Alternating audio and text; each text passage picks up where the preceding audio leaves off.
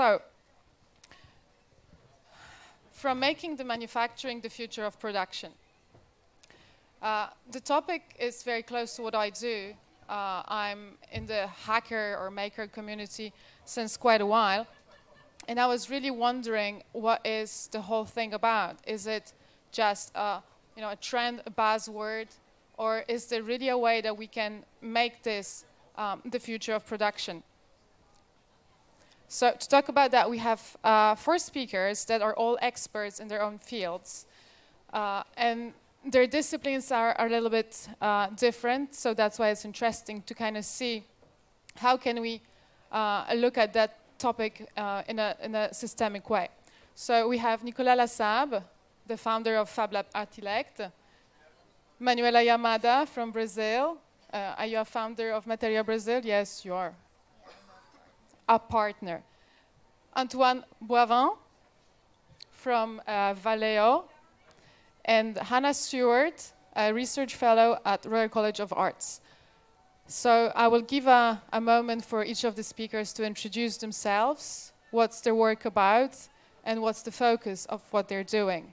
And later, we'll go into some questions and really go deep into the topic. Thank you. So my name is Nicolas Lassabe. I'm from Toulouse, and I created the first Fab Lab in France. And we have more than 1,000 members inside the Fab Lab.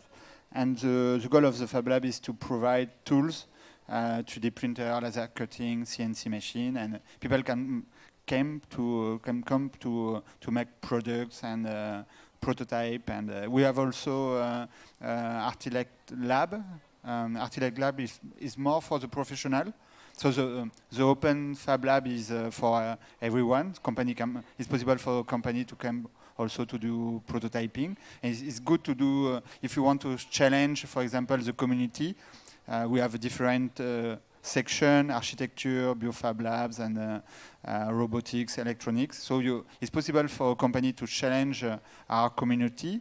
And after, if we want to accelerate the project, we have a professional part. Okay, hi. Thank you for being here. I'm Manuela. I come from Brazil. And my company is called MateriaBrasil. Basically, we are product designers. And we also run what is now the biggest open source material library. So we go after social and environmental responsible materials that are now available in Brazil.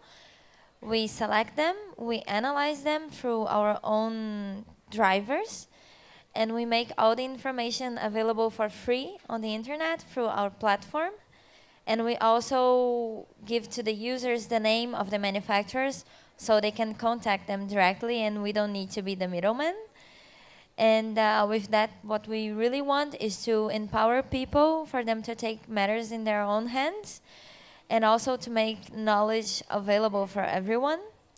And besides that, we run a consultancy company and also a product design company, which is the same.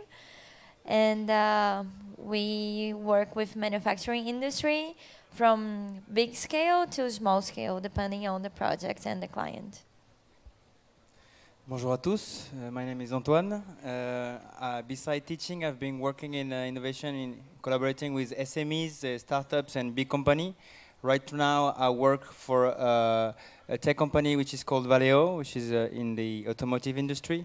And we co-founded their lab based and focused on user-centric approach.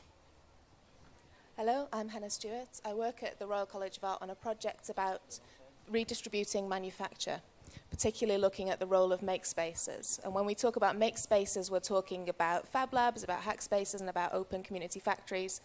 And we're very interested in their role, particularly in manufacturing and in mainstream production. And we have an awful lot of stories about the democratization of manufacturing, but what we're actually distributing at this point is access to tools, not access to the production systems. So our interest is in a very pragmatic inquiry to check what roles they're actually playing at this point and what roles they may play in the future. So as you see, we have a big industry played by Antoine.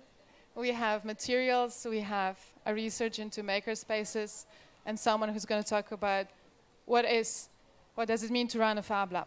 My question comes very much from the work I do and from two tendencies that I see that kind of being discussed in my opinion today, two kind of parallel worlds. I find, you correct me if I'm wrong, we're going to discuss that in the world of industry, we talk about a lot the industry 4.0, the machines that are going to talk to each other, the new production lines. And well, I find the manufacturing, because that's manufacturing in my opinion, changed a little bit. What happened when we started using smartphones and all the smart devices is that we kind of want more and faster, and we kind of crave products that really correspond our needs. So we're the consumers, we somehow have the superpower of dictating the markets. So I think the industry has a big challenge of redesigning their production lines and coming closer to the user. And at the same time, we see what I call it a grassroots movement that kind of grew up from, you know, hackers turning Fab Labs, maker spaces, people starting to collaborate on the net, you know, web engineering in an open source way to bring to the market a new sort of products that are designed by the users and often fabricated next to the person that's going to use or buy the product. People are now able to, I know, CNC cut their own homes. So those are two topics that really have a potential to, you know, work together and to build an infrastructure for the future of production. And the first question that I have and the first topic that I would like to discuss is, you know, maker, because we talk about, you know, the big maker movement. We all are supposed to be makers. We go to maker fairs and we go to Fab Labs. Is making and manufacturing the same thing? And I will just start maybe by Hannah. Short answer, no. Absolutely not. Thank you. And the motivations behind making and the motivations of batch production and the motivations of large-scale manufacture are completely different motivations, completely different set of conditions. And in many ways, the challenge is in creating this kind of participatory manufacturing ecosystem is in understanding that and in understanding how different they are and also where they can complement each other. And coming up with protocols where you can have makers within a space able to access plans that can be interoperable with large-scale production as well. So for me, the question is, with a Fab Lab, it's possible to do prototyping. And the question is, what is the next step for the Fab Lab? And the goal maybe could be to do production. So for sure, when we have industry, it's possible to do a million and million of objects. But this object could be for the most of the people. But if you're looking for something very specific, most of the time you don't find the adapted project you want or the product you really want. So now with a Fab Lab, it's possible to go and produce something. So you produce for yourself, and the next step. This is the question: is the next step? Is it possible from a Fab Lab to start to do production? And actually, it's very difficult inside the Fab Lab to do it. But I think we will start to have more and more good machine to do production. There is a lot of 3D printer. Now they are very slow, but they start to be more accurate and faster. So I think we will start to see some machine available.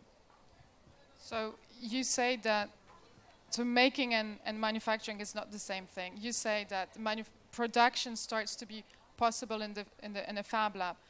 But I would like to have a question, like in an industry. You know, there is a massive difference between what's happening today in an industry, in mass production, and what's happening in a Fab Lab or in a makerspace. Like, what is, give us a picture of what's manufacturing for VALEO. First of all is money and timing. You're saying that in a few minutes you can print a piece or whatever feature, and in the big industry, For example, in automotive, it's from 3 to 5 years, from ideation to manufacturing line. So timing is not good. But there are links regarding to this, because let's say that regarding what you were saying about the needs of consumers and citizens to have more and more quicker and to be adapted and to fit in their life, of course, this is influencing the big industries. And the big industries, from a hardware point of view, cannot compress time. And at the same time, let's say technological disrupt is big. It's few years cycles, but software and use habits disrupt is few months, few weeks. So there is a gap that can be filled in that way. Manuela, have you been working with a big industry? Yes, we've worked with big industries and we've worked with small projects. And it's completely different timing, it's completely different frame. And even big industries, I can tell you that we worked for an aircraft company, and because they wanted us to develop new materials for them to use and to select new materials that were available in the market. And they face a problem, which is something that I think many people face when they go to Fab Labs or maker spaces, that is, as there are these special aircraft, they don't produce enough aircraft to be able to go knock on the door of the supplier of the material and say, hey, can you please give this to me? So this is something where are the boundaries between industry and small productions, which can be linked to maker spaces and Fab Labs. So in the end, what they needed to do was they need to partner with Peugeot, the automotive industry, to be able to have the material they needed, because they needed a big industry to order that material so they could like scooch in a little bit and order with them. And yeah, I don't know, this is my completely personal opinion, but the Fab Lab and the maker spaces, they are enabling a lot of innovation because the timing is much faster, as you said, than the industry. But at the same time, when it comes the moment to, okay, implement this to the market, and this I can say because I've seen a lot of cool projects that we incubated inside our own company, they don't have the market timing to be able to fill the gap. I think, Nicolas, you guys were working with Festo, if I'm not mistaken, and also with Airbus. I was working for Festo before the Fab Lab. I mean, I was working at Cornell. It was a lab, and inside this lab, I was doing modular robotics, these kind of things. And the goal was to do innovation. I mean, and it's true, inside the Fab Lab, you can go fast and quickly. And this is the goal to, when you have an idea, the goal is to get quickly the result, to know if this idea is good or not. And we work this way with Festo. And the goal was to provide modular robots, and we print them and these kind of things. And so the Fab Lab is good for, you're true, to go very fast and challenge people and have a lot of idea. And this is very difficult to do inside the industry because you have a lot of process. And sometimes you can do research, but for example, we have 1,000 members. So it's very easy for us to have a lot of idea because we ask our community, and all the community will respond. Yes, I saw this, and people do this, and there is this small thing over there, and you can have this material, and in other Fab Lab or wherever, and this is go fast, and after, so we work with company to provide idea, and to do the first prototype, and after, when we need to industrialize, we have some partner to do that. Yeah. So I feel like there is a sort of a romance going on between like the two worlds, but like in my point of view, and I love the Fab Lab community and makers community, but I somehow feel that we talk a lot and we kind of dream about the distributed manufacturing, production back in the cities. User, producer, and all those things, which I find would be like amazing, because that would, bring, kind of develop a different sort of economy, give employment to people, and so on. But I somehow feel like us coming from the bottom up, we dream about the factory of a Fab Lab or a makerspace being the factory of the future. I see those slides all the time. There is a CNC machine and there is a big text says the factory of the future. Hannah, what is the place of a makerspace? Maybe we're gonna go further and a Fab Lab and the distributed manufacturing. I think there's two things. With the two different types of myth that you're kind of saying about the kind of Industry 4.0 and the kind of makerspace as the factory of the future, neither one of those has space for local manufacturers. And that's a really big gap, because big industry has an ecosystem of small-scale manufacturers built around it. Makerspaces need to be integrated within their local production communities as well. So I kind of feel like the role of makerspaces in distributed manufacturing should be as a node within a kind of mesh network of manufacturing, a kind of full biodiverse ecosystem of different scales of production. We shouldn't be trying to kind of scale up and out a naive vision that 3D printers are manufacturing. They're one tool within a set of production tools. We should instead be kind of scaling up and out the cultures that we're making within these spaces, and the kind of the behaviors and the awareness of materials, material consequence, and human consequence of production. Because there's no point in us localizing production if what we're localizing is toxic consequences of production. Yes, I think there's something interesting in what Hannah said. It's the question about scale up is a great question. In fact, even the maker communities, even the Fab Labs, is going from a guy doing stuff in his garage and trying to organize, and then they even has to be a scale in a networking, because, for example, I don't know how many Fab Labs are in Paris right now, and are they all connected? Or is it like in cities where every city wants to have his swimming pool, his library, and they don't share books, you know? So first of all, there is a scale up in terms of networking from the making environments. Then from the industry level, of course, this scaling part is at the same time quite inspiring, but at the same time it's quite a nightmare, you know, always scaling up. And for example, for hardware, it's difficult to bring back hardware fabrics or factories in the cities. But you already have some software factories in the cities. But there is always the other part from big industries and liberalism.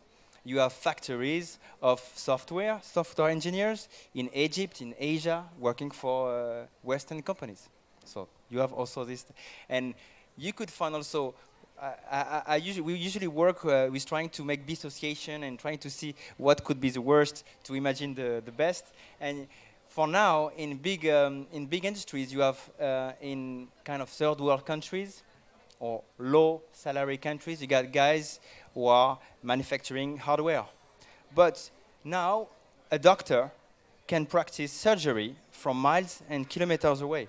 Okay, so it could be a nightmare if these guys from Asia, Egypt, or whatever, they put their glove in some virtual reality and they build and manufacture stuff that are actually produced in Western countries.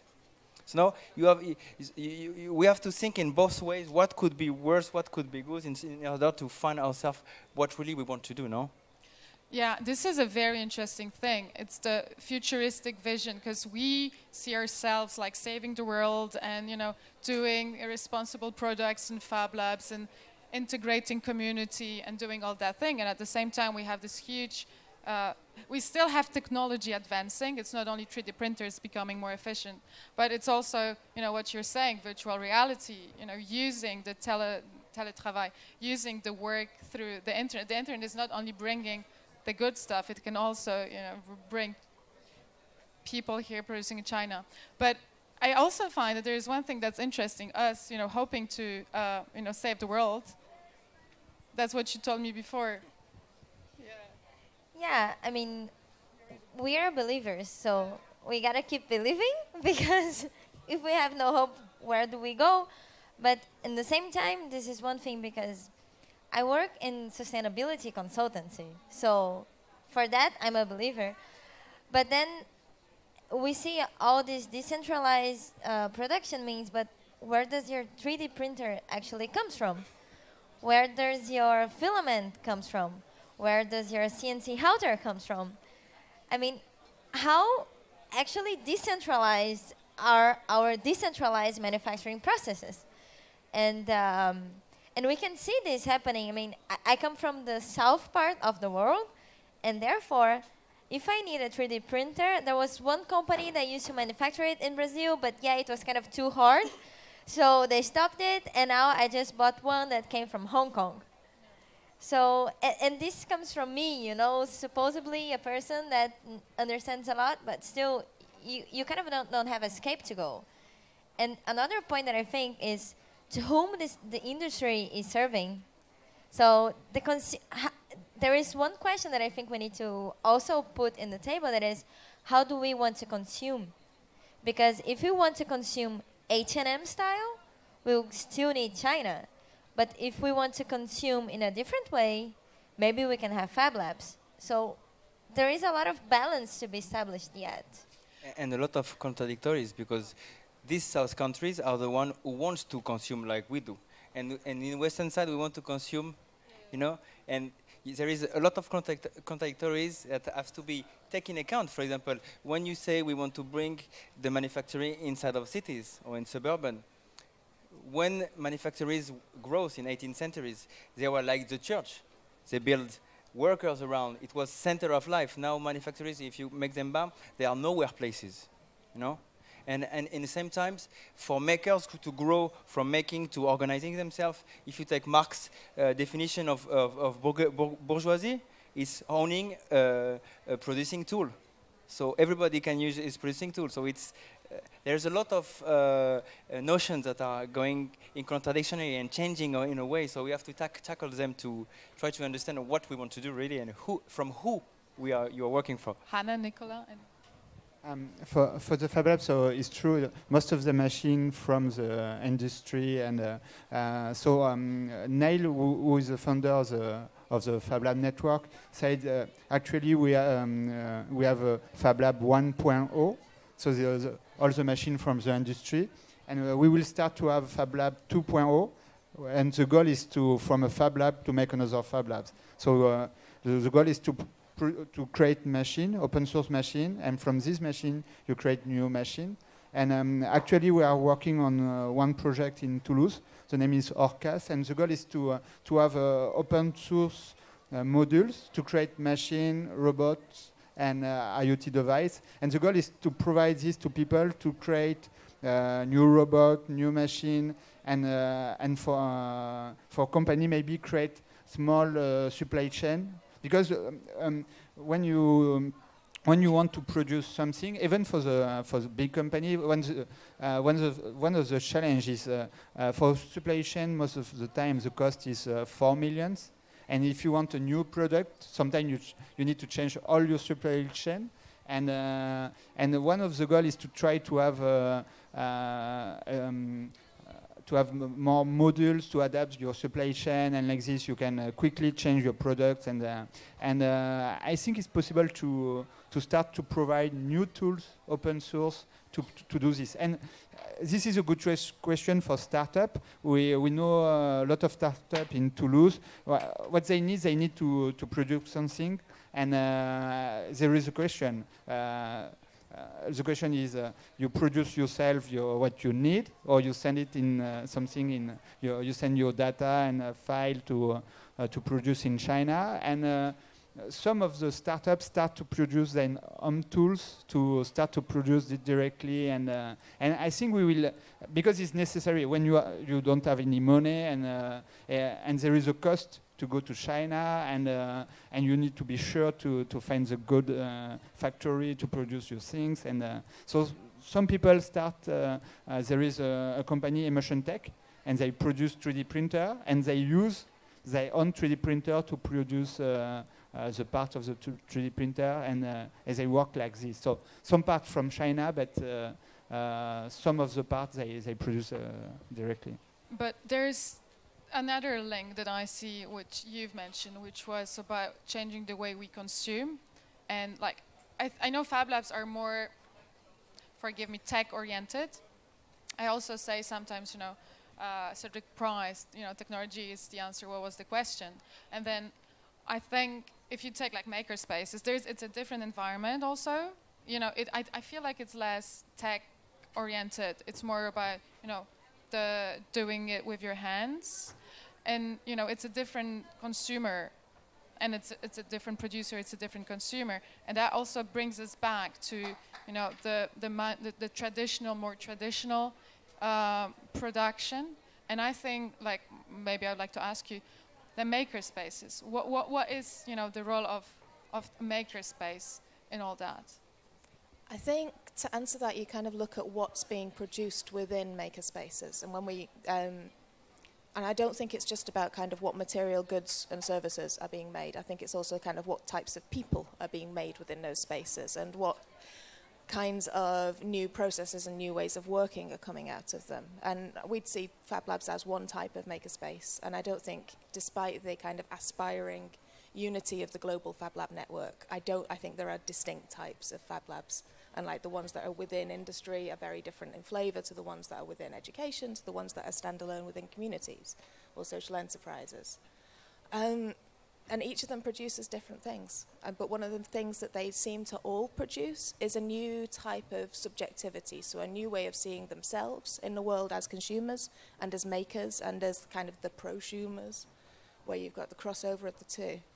And in a way, what's very interesting about that is not just how it changes where and how we make things, but also where the risk and reward is in making things, and where the kind of who the risk is on. So at the moment, the risk and the liability for the environmental consequence of goods and things is very much on the consumer, because they're the kind of end user who's then the custodian.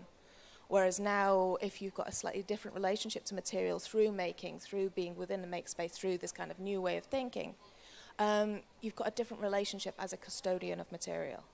And we're starting to see some product designers making more kind of intelligent decisions about circular economy decisions, and then we're also seeing industry as well, kind of taking responsibility and turning towards a service model where you give back the material and it's kind of put back in to the production process.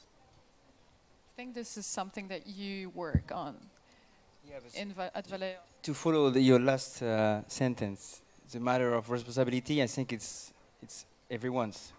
Because if you regard any organization, which is can be a non-governmental one or a big industry, they will all tell you that they are responsible and blah, blah, blah, you know. So maybe that's not the responsibility, is how with small steps you can try to disrupt and shortcut a process that looks obviously working, and why questioning it. In the automotive industry, in France, for example, the average age of buying a new car is 55 years old. And guys change their car every 10 to 15 years. So obviously it's not a rapid and dynamic market.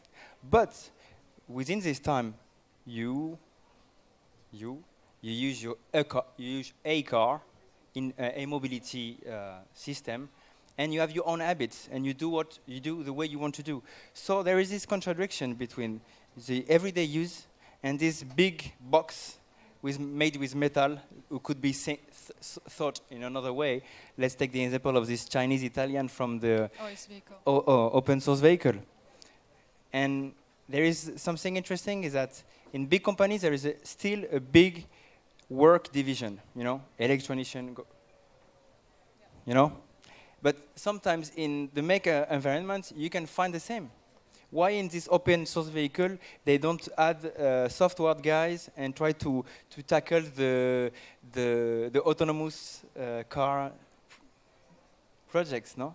We will ask them later, Simone.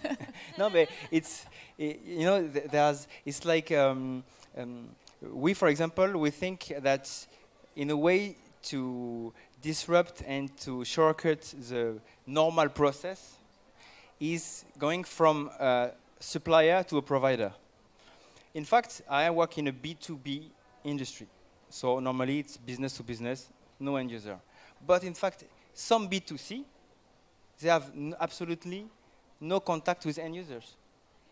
Insurance company, they have brokers. Car manufacturers, Renault, you were saying, they have brokers who sell cars. They don't sell directly. So in fact, they have a lot of quantitative data, but not qualitative data. So what we try to do is to, inside a B2B company, work on end users, with end users, to try to identify how they live, how they behave, and try to adapt it to propose functions and new opportunities.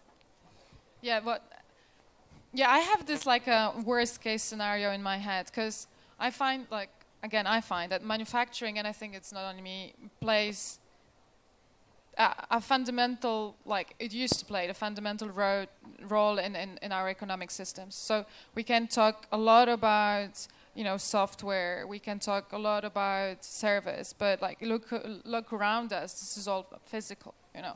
Everything, like most of the things we kind of spend money on is like physical products. So, you know, we can't talk about the new economy without rethinking production, because, you know, we're still going to be surrounded by physical objects. Maybe we're going to all go to sleep and put our virtual reality helmets, and then it's all going to be service and software. But I believe that in the community of makers and hackers, there's this huge innovation, there's this transdisciplinarity, there is, you know, risk-taking, you know, going further and producing new solutions, working in open source, doing open innovation, doing all those amazing things. And I somehow start to worry that, and I have nothing against big industries, because, I mean, we have to work together, and I think... Neither against me.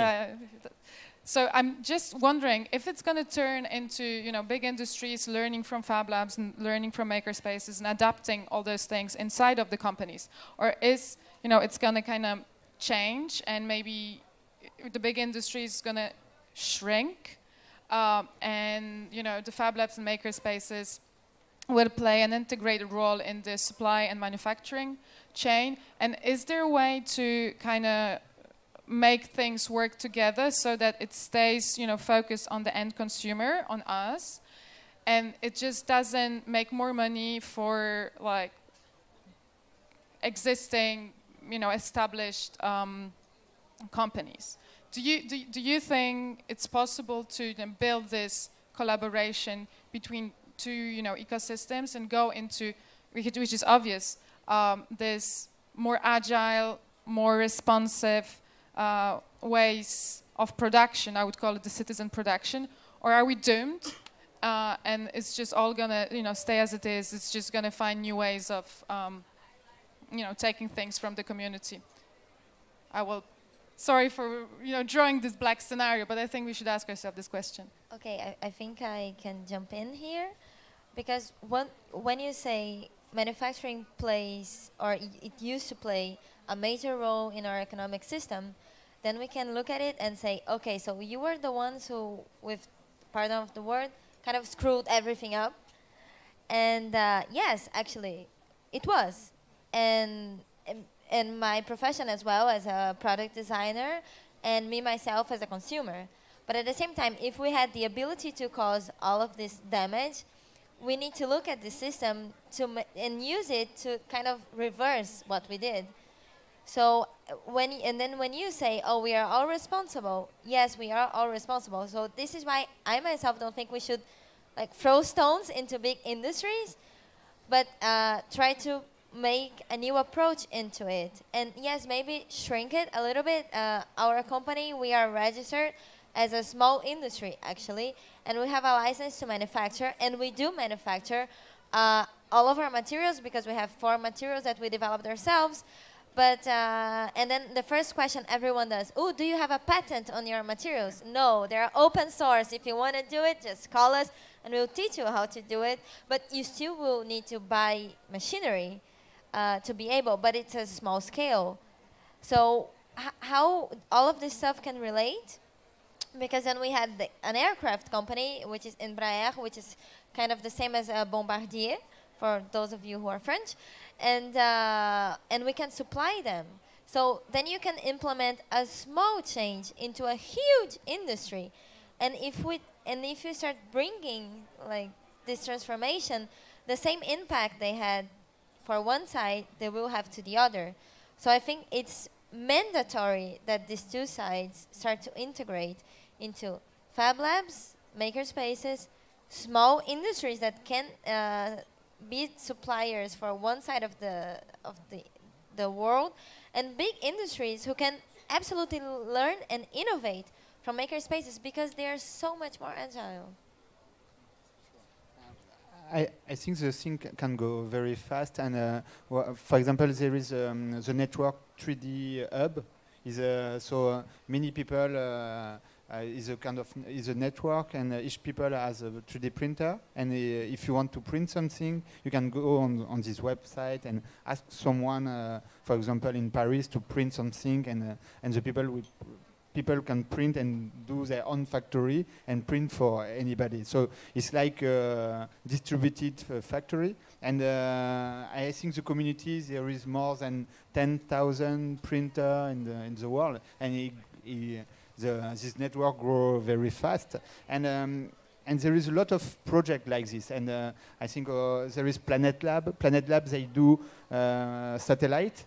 Very small satellite, and when you think a satellite is very expensive, it's like 200 million to send something and to produce. And a small company, 3 guys in the garage, said, we want to know on the planet what is the data of the country. We want to know if there is some shape, and we want to know data from China, how many boats go from China to Europe, these kind of things. And they said, we will produce an on satellite very cheap, and they did it. They did, and so now the big company, I mean, like Thales, start to think to create very small satellites. So from a small project, you can have a very big impact, and in different fields. And so I think this is a period of transition, and it will be I mean, all the big companies need to think what will be the next model, and the model will change, and is it necessary to change now or not? And there's one thing, we're slowly closing, there's one thing that you've said that made me think, which is the community. Because, I mean, the major difference between the traditional industry and, the other is that the whole thing comes with community. And it kind of closes the loop of the discussion and what you've said. It is still, bringing value to society, the transfer of knowledge, the transfer of, the learning of new skills, opening the box, fixing. The whole thing that we're going to find in those things that you can't, find in, traditional industry. And how do you think we should close it with this maybe rather positive note of how do we, build this social more infrastructure to, bring more reflection to, the minds of all the consumers about how the choices, we make influence, the whole ecosystem. And I will leave it on you, Hannah. Oh my. That's very kind of you. I think it's very much about transparency, about recognizing and knowing what the consequence of materials is. And I think some of that is materials literacy, and some of that goes back to education, it goes back to schools, and it goes back to kind of understanding how and where things are made. But I kind of think the thing that will make this a scalable solution that can kind of integrate across the big industry and the make spaces and the fab labs and the individual producers is the interoperability. So it's having protocols and ways of working together so that we can do a form of packet routing, essentially reroute how we produce things so that they're kind of the least possible bad solution, the least possible consequences. Like if we could just aim for less planetary death, I think that would be a positive way forward. And I think the kind of, some of that is about data sharing and distributing data, not materials. But some of that's also about recognizing that we're inventing social protocols too. We're inventing the protocols of how consumers relate to products and the protocols of how big industry relates to workers rights, and to consequences of production. So there is no future of robots in the factories and people, you know, having a basic income at home writing poetry. And it's not at the same time, you know, the fab labs and maker spacing becoming the new factories. And I'm gonna use the word an ecosystem of all those actors, you know, trying to work together to bring, you know, innovation to the industry, to maybe bring the industry down to the consumers and try to develop a networks, an infrastructure of a citizen production. Yeah, I think so. Yeah, it's not only in terms of growth. It's not vertical. Of course, makers influence big companies. They look from a very strange eyes, but it has to be that way. That's why, for example, now we hired guys from video game, from ethnographic background, so designers, whatever. The aim, of course, is to try to influence from the inside, right? But also, there is something interesting, is that you can still be a big company and produce less and sell the same. For example, Michelin is manufacturing tires, and they launched the Michelin service where they rent tires to truck company. You have in Barcelona also this university who's trying to do this rapid prototyping at the architectural level, which is quite interesting. So I think also from the maker's point of view, they need to also be kind of in the mindset of big companies and trying to advise them and counsel them and try to get into them and not seeing them, they're dirty, they're big, they're mad. So I think that the topic is really interesting. I think we can go on and on and on because I don't think much is being discussed. So what I suggest is we're gonna stop here.